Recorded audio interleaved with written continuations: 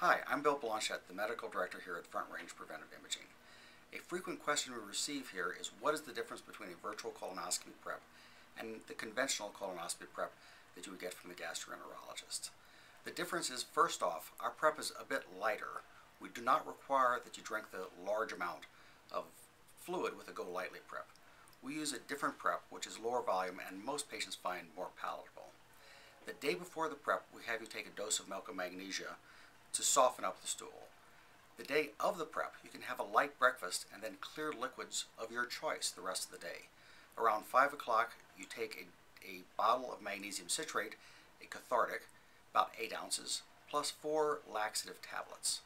As a result, we get a substantial catharsis. You do clean out the colon fairly well with this procedure. However, in addition to that, we also give you a drink of dilute barium. So in the event there's some stool left in the colon, we can identify it as stool on the virtual colonoscopy. The conventional colonoscopy, you do have to drink a large volume of liquid to clean out the stool, clean out the colon. If there's any residual, the gastroenterologist wants it to be liquid. With the virtual, that's not so important.